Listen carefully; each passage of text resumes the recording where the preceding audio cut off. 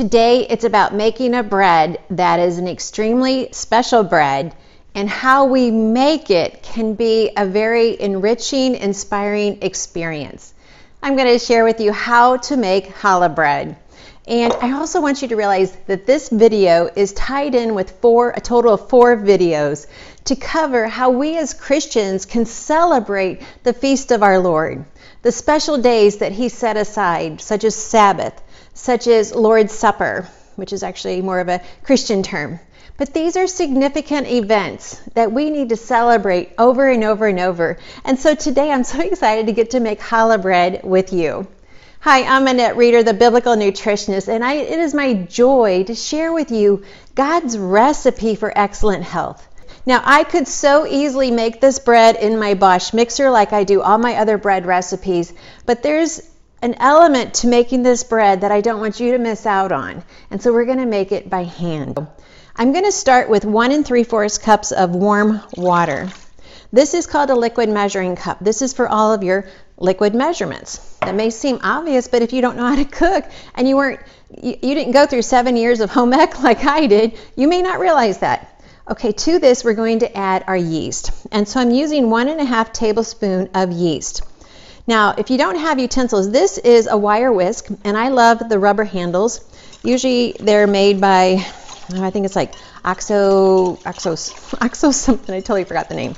Anyway, I'll put a link to it down below. So if you don't have a well-stocked kitchen like I do, you may want to go ahead and stock up. They sell them in different sizes. I like the great big and I like the really small one.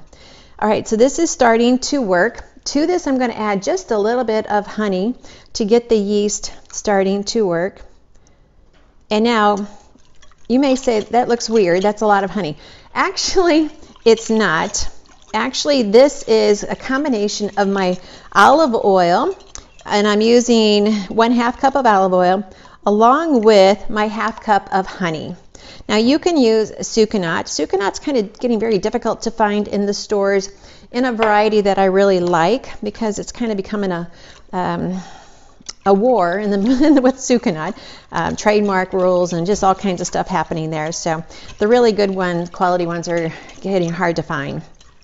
Okay, so I mixed in the sweetener. Now I'm going to go ahead and add the salt to this mix. And apparently it wants to stick to the bowl. So I'm using 1 tablespoon, which is quite a lot of salt, but this is going to make 2 really big loaves. Now, so 1 tablespoon is equivalent to 3 teaspoons. So if you ever read 3 teaspoons and you're like, okay, 1, 2, 3, you can just do 1 tablespoon. All right. Now, to this we're going to add 4 eggs. Now, when you crack open eggs, you don't want to crack them all in the same bowl. You want to crack them one at a time in a separate bowl, just in case you get a bad egg. When I worked at a Baptist camp as a teenager, which I loved, we were down at the lake, and it was an incredible time. I had to help in the kitchen one day, and I had to crack open enough eggs to feed 300 people scrambled eggs. I didn't eat those eggs because that was not a good thing. Okay, so I've mixed in my eggs. I'm just going to get, now because I'm using my freshly milled flour, I don't use white flour in my kitchen. I don't use any flour that you buy in the store, because I like all of the nutritional value that God put in the grain of wheat. I am not anti-wheat, all right? There's a lot of misconceptions out there, a lot of bad teachings, and I don't agree with them. And so you're welcome to use whatever flour suits your fancy, and that's fine. If you do buy the liquid measuring cups, I really like 3 of them. I have the 1 cup, the 2 cup, and the 4 cup. And it just works really well in the kitchen. All right, so here's my freshly milled flour. Now, I just milled this, so I don't really want to pack it down, because then I'll have dry bread. So I'm going to go ahead and start with 4 cups of flour. And as you know, I could do this so much quicker in my Bosch mixer, but I'm not. I'm doing this on a purpose. Now, please stick with me, because this purpose is very important. Now, eventually, my wire whisk doesn't really work well, so I'm going to switch to my fork. I'm just going to start mixing this in. And I'm wearing a nice dark colored shirt, and maybe by the end it may not be dark color anymore. I tend to get kind of messy in the kitchen, so I may be wearing a white shirt by the end of this. Okay, I just want to blend this up, and it's pretty much just a cake batter right now. but I do want to make sure it's all whisked together very well. Because I'm using my freshly milled flour, I am going to go ahead and add just a bit of gluten to my bread, some Vital Wheat gluten, just so I can get a softer rise, so it's not quite as dense as some of my other breads that I make. So I'm going to go ahead and add that, because that quantity will count towards my flour. All right, so let's add some more flour. I'm just kind of scooping and then scraping off. I'm not packing it down. I'm not tamping it on the counter. All of those would cause me to have a lot more flour than I want in my bread. Now, I told you there's a significant reason why I want you to do this by hand, so hang on. I am going to get there. I just need to mix this up for you. If you have not watched my how to make whole wheat bread, you really need to catch that video. I go into a lot of details why I use the different ingredients that I do. Okay, we are starting to get a good texture here. So what I'm going to do is I'm going to transfer this to the counter, and I'm going to knead a lot more flour, but I'm going to knead it in. Kind of a double knead in that sentence. All right, let's roll up the sleeves and let's get busy. When I visited Israel on my second trip, we did it as a mission trip. And we went there to plant in the center of Jerusalem a biblical foods prayer garden. So that meant we went and planted the 7 foods that are listed in Deuteronomy that would be the foods that they would be waiting for them in the promised land. Okay, so you can see I've got kind of just a glob, but the more I knead this, the more it's going to turn into just a beautiful loaf of dough. As you flip this dough, and as you twist it, and as you punch it down, and as you turn it, I want you to think about all the people in your life that you can be praying for. What about your neighbors? Who can you be praying for with your neighbors? Who can you be praying for in your family that's maybe someone's just kind of rubbing you the wrong way? Of course, it's your option to get upset. No one can make you upset. You choose to get upset, which we talk about in our coaching calls. Who can I pray for in my church? And each time you turn it, think of another person that you can just lift up the prayers to the Lord about. What about your family? What's going on right now in your family that you could pray for? Do you have sickness? Do you have a job loss? Do you have just strange communication happening and you can't identify it? Lord, I just pray right now for everyone watching this video. I just pray for your hand on them. I pray for you to show yourself, to reveal yourself to them in such a mighty, mighty way. Lord, as you know, this message is about your love. This message is it's not about food at all. It's all about your love and the salvation that you brought to us, that you offer each one of us. So just keep kneading that dough. And as you can see, I have now taken a glob of ingredients and turned it into just the most beautiful loaf of dough. I'm going to cover it up with a lightly moist towel. I'm going to keep it warm and we're going to let it double in size. While we're waiting for our challah bread to rise, I wanted to go ahead and share with you how to make a delicious butter to put on top. So this is our honey butter. I have these recipes of different flavored butters in our Satisfied cookbook. And you can definitely, we'll put a link to that down below. It's all about making bread and just different things to do with your bread and all of that. So I'm doing 1 stick of butter, and to that you would add, it's pretty much a preference, either 1/4 a cup or 1/2 a cup of honey.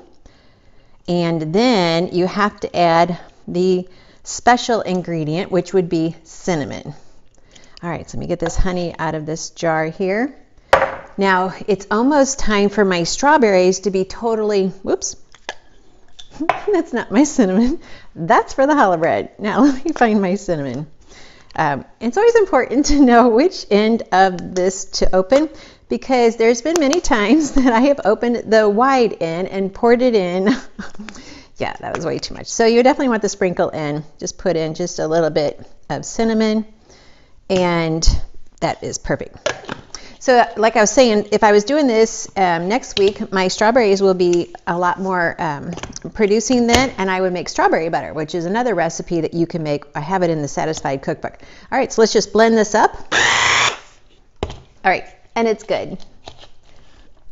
Oh, yeah, that is super creamy. I've done it by hand, but it just doesn't always mix as well as it does when I use my handy blender. So there we have it. It looks as good as some of the restaurants, but you control the ingredients, so you control your family's health. All right, so we'll put that on our challah bread as soon as it's ready. Now comes the fun part. I let it pretty much double. Because it's freshly milled wheat, it's going to be more dense. So really, if I had time today, which I kind of don't, I would let it rise a lot longer. But I need to get going with this video.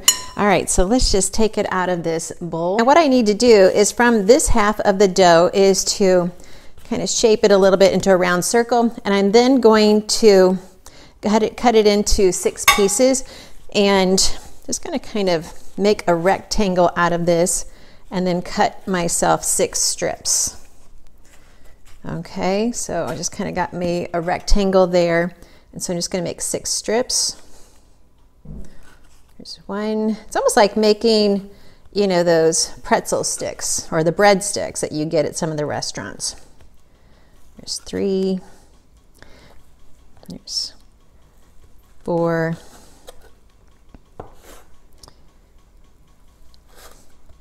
And then there we have 6. Okay, so let me just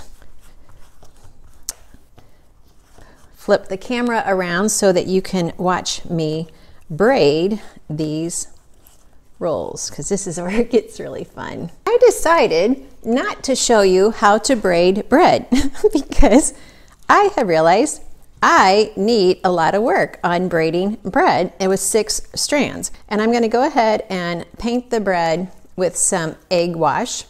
This is the yolk and the white blended together. I don't really want that pocket there, okay?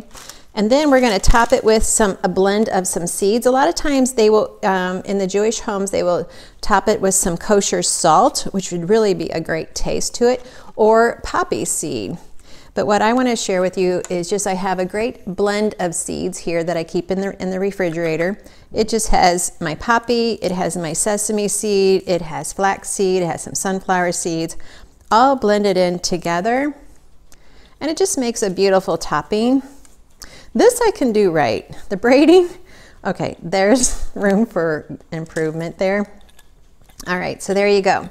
Be sure and catch my blog about why we should actually, make challah bread, what it symbolizes, because I've got a lot of teachings in there and a lot of scriptures. So right now I'm just sharing with you how to make it. All right, let's get this in the oven.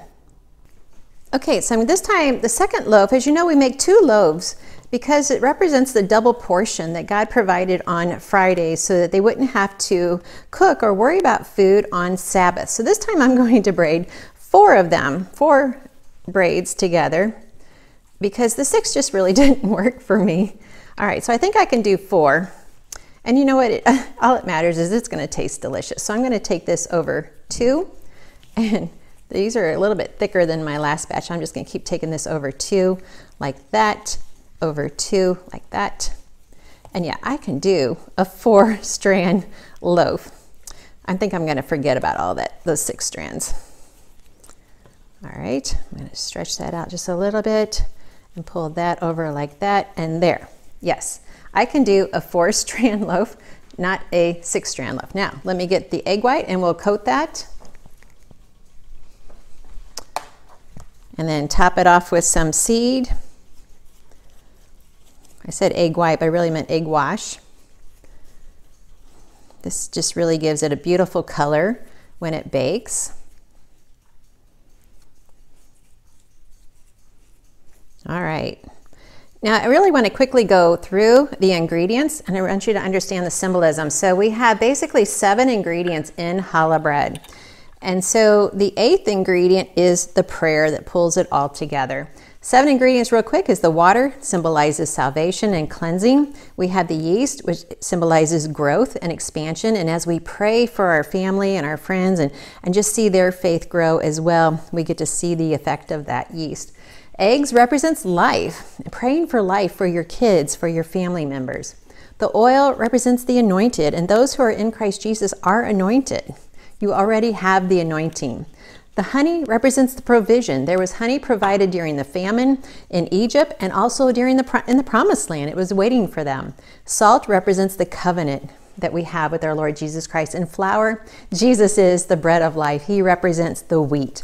And so just always think about the ingredients. Talk about this with your family and see, I can braid with 4 strands. Obviously not with 6. All right, let me put this one in the oven and we'll get to the next step.